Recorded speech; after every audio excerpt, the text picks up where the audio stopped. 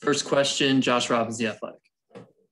Steve, a big picture question. How difficult is it to evaluate players over these last 15 games, considering all the shuffling that's going on, all the different lineups, and most of all, no practice, hardly any practice? Yeah, no, I think that's where you have to be careful. I actually think, I learned this a long time ago, just talking to veteran NBA coaches, management people, whatever. You've always got to be careful of the last 10, 15 games of the year. There'll be a lot of inflated numbers, a lot of, like you're saying, different lineups on the floor.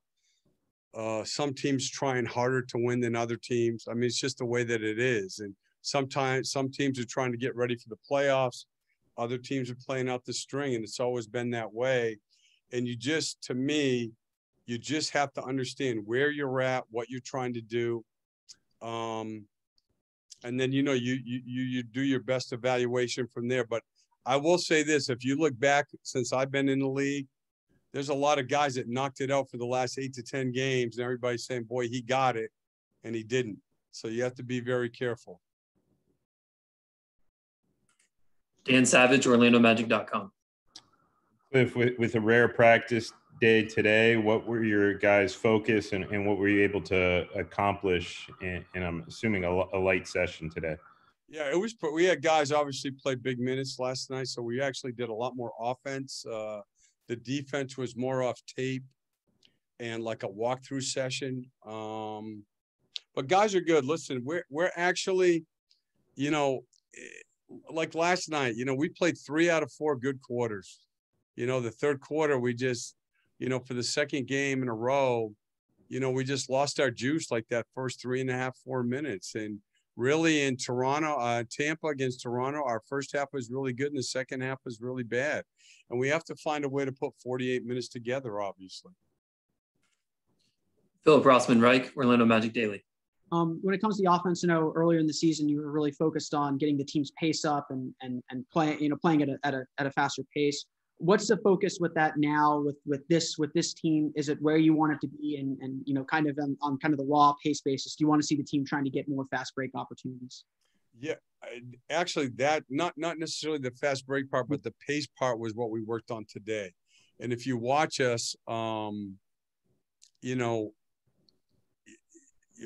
the ball's moving quick, we're like any team, right? When the ball's moving quicker and we set better screens and we have quicker rolls, that's when we're scoring.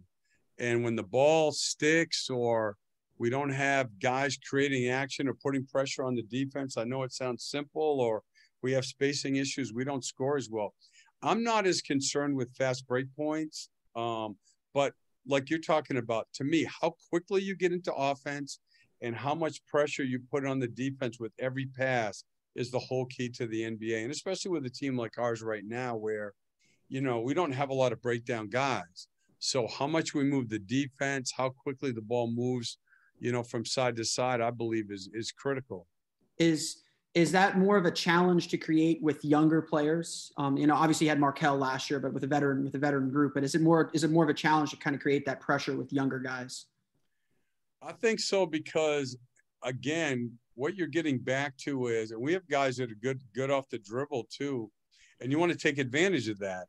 But I think combining the both versus, guys that just want to, again, play like it's AAU, 7 dribbles per catch and, the ball just sticks and the defense just sits. And I actually gave them some, guidelines today. One of the things that's hard for college players, or an adjustment for college players, is I think if you look at it, I got this stuff yesterday, for the most part, a lot of the stats that are important to winning in college or playing good offense aren't really prevalent, aren't really paramount at all in our league. So like, for instance, most of the good college teams, they steal the ball, they score off their defense, they score a lot of fast break points, they score a lot of second chance points. In our league, those things are all good, and none of them are as important as, true shooting percentage or, and so that is an adjustment, because that's where the game is different. Not because of coaching, but because the age experience level of players which leads to higher execution. Crystal Saltis, 14 degrees. Hello, Coach. Hope you are doing well. Coach, I know it's too early because you have a new team since the trade deadline, but did you notice any sign of growth to your players so far in the last games? And what would you like to maintain or improve about the rest of the season? Well, I'm hoping that we can make progress in both areas. I think it's important, or all three areas. I whether you count rebounding as part of defense or not, but I think that you always want to be, locked into what you have to do at both ends of the floor. That's what we did today. A couple emphasis on offense, a couple emphasis on defense, and that's what I'm hopeful for. And I think in a more general sense is just, again, to try to put 48 minutes together, because, again, these last two games, we could have won easily both of them had we not had those lulls, and I think that's a good challenge for our group. Dan Savage. Cliff, one of the many challenges for young point guards in this league is that balance of when to score and when to get teammates involved. How is Cole doing with that element? Especially considering he missed 25 games, didn't have a training camp or much of a training camp, no summer league, etc. I think very well. I mean, I see, like, the thing that you guys don't see him in practice. He's locked in. He badly wants to be. He's a very committed player, very serious-minded player, and he wants to be good, and he wants to do all of it. I mean, he's working hard on his game, his skill. He works with Lionel Chalmers and all of that. But he's also, when you do team things, he wants to know, and he wants to be a leader, and so I think that. All of those things. I mean, I just see it in him. He has, he has the right attitude. He has the right approach, Josh Robbins. Steve, that rib injury he had was a strange injury. Maybe it was brought on by the hits or pounding he took over years. What does it tell you about Cole that he is stepping in to take charges now? I think he attempted to take a charge last night, for instance. Yeah. He's, I think when I watched him and, watched college film on him, the one thing that stands out to me is competitive spirit, which is, I don't think there's anything more important for a player. When you play 82 games a year, there's not a lot of motivational speeches in our league. It's, you get ready to play, and you need guys who have a love of the game and a passion. And when guys will step in and do things like that, I mean, again, he wants to win badly. And he makes a ton of physicality plays. I mean, his rebounding is similar, Josh. I would say the defensive end of the floor where, he'll block out and go get a trafficked rebound. Did you have a follow-up, Josh? Yes, but a different subject. How is Terrence doing? Yeah. Health-wise. Yeah, not great. He wasn't even able to come in the building today.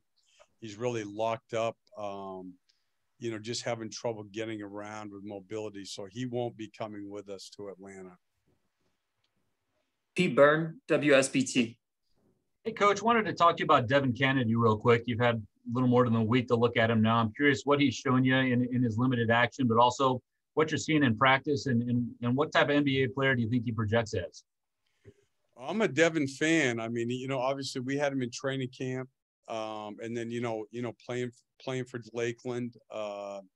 He's bright. He's got a high motor. He can really shoot the ball, and he too he's a good competitor. So he's going to get chances here. He played last night. He'll play again tomorrow night, and. I thought he handled himself fine last night, and we'll see. This is a good opportunity for him. We'll wrap things up here with Dan Savage. Cliff, heading over to Atlanta, they're playing some of their best basketball right now. I don't know how much you've had a chance to look at them, but what do you see them doing, really well, especially as of late? Yeah, I only got a chance this morning. I've only watched like one of their games, so that's going to be the rest of my day. Again, I haven't. What's happened, Dan, this year compared to other years is we're playing every other day, and I don't. You don't get to sit and watch games. Like, sometimes you see, most years you might see a great game, and you can get done the game prep stuff early because you have 2 days and watch one.